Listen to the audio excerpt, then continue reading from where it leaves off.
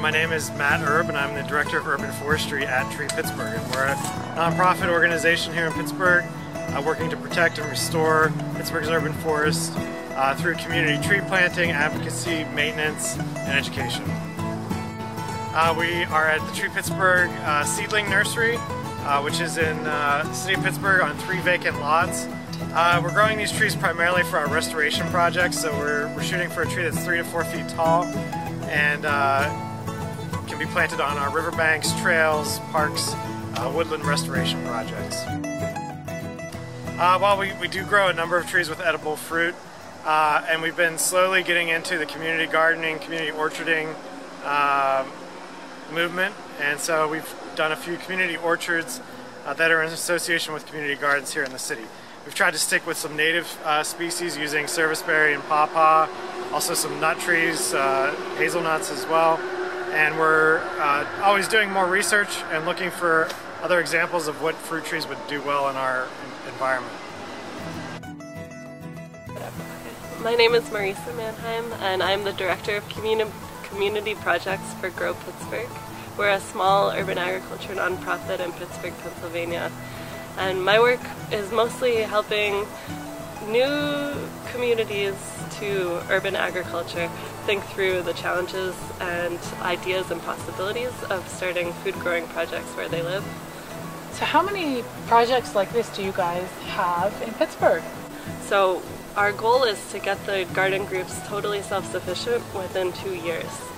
So when you ask me how many that we have, we've started 19 projects, 19 different kinds of food garden projects in and around Pittsburgh. But we don't have any of those because they're all self-managed by the community at this point.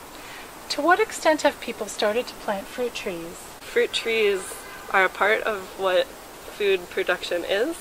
But with a lot of people coming at it from a more urban background, not always thinking of them. So it's usually something that kind of dawns on people once we get the bare bones of let's get in some frames for the veggie production area, and then they start looking around and saying, okay, well, what else can we do? And that's usually why we generally wait until the second year to start talking about different fruit trees that we'd like to plant, and we'll either plant them in the second year in the spring or in the fall. And then we'll offer kind of more soft at a distance support as the garden learns how to maintain and take care of those trees. So this is our hoop house, and we put a lot of our smaller seedlings in here for the winter to protect them from the colder temperatures. And we have a lot of different oaks, some different spruces here, but one of our harder trees to grow is the native pawpaw. And we collect a lot of pawpaw seeds. We plant them in these larger containers. We probably plant about 30 or so pawpaws in each container. This isn't a pawpaw, is it? This is a pawpaw. This is a pawpaw. These are lots of individual pawpaws growing in here. Oh, I see. So how many seeds would you plant in a pot like this? We plant about 30 seeds in that pot, and we get the germination rate is pretty variable, and depending on where the seed is collected, what variety it is. You can see we probably have at least... we probably have 15 here, I think, that survived out of the 30, so that's pretty good. It's pretty good, yes. Okay, so here you plant them here first, and then what happens to your pawpaw trees? And then we've been working on which is the best time to pot them up. And pawpaws seem to be pretty finicky. They so far haven't liked being potted up in the spring. They don't really like being potted up in the fall, so we're experimenting with different soils, different root pruning techniques. So here we have a pawpaw, nice. And this is about a 3-year-old pawpaw at this point. This is incredible. Now look, its roots are pretty happy. It is, yeah. And pawpaws have a really unique fragrance. When you disturb the plant, rustle the leaves around, it kind of smells like a pepper plant. Oh, interesting. Yeah. These look nice and healthy. Wow. When do you put them out of the greenhouse? What's the next step from here? So the next step from here is we'll pot them up, grow them for another year, and then they'll probably be the right size for our restoration projects or for a community planting.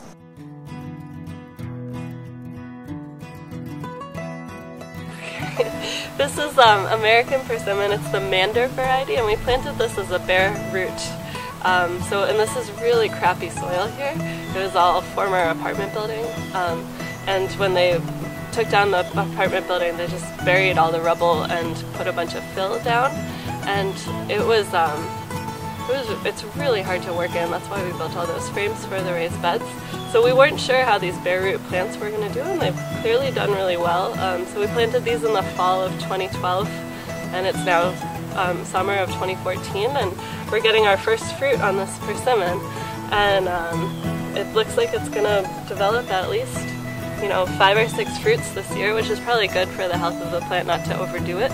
And then next year they might have a pretty good crop. But the fruit itself comes ripe in September or October, depending on the variety and the season. But when it's ripe, it should be practically disintegrating.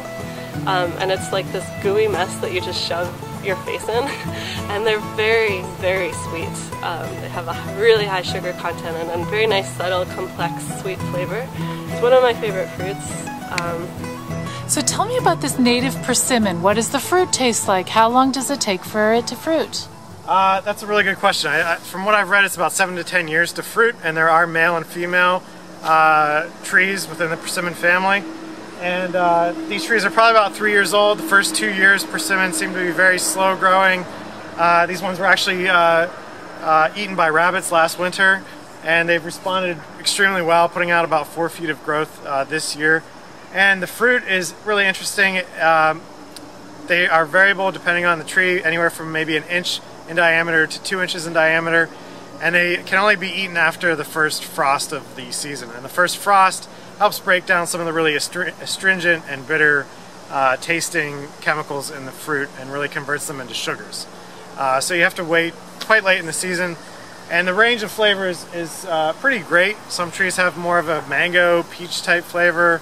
Other trees can just be pulpy and kind of bland tasting. So really depends, I think, on the site conditions and the individual tree. Now tell me the difference between growing from seed and grafted trees. Do you grow everything here from seed? No, we do have a few grafted trees, primarily evergreens, and if we eventually want to get into growing more grafted fruit trees. But since our primary goal here is for restoration projects, we are growing fruit trees from seed so that we have wide genetic diversity in our parks and riverbank plantings. If there is one thing that you can tell people about why they should plant native trees, what would that be?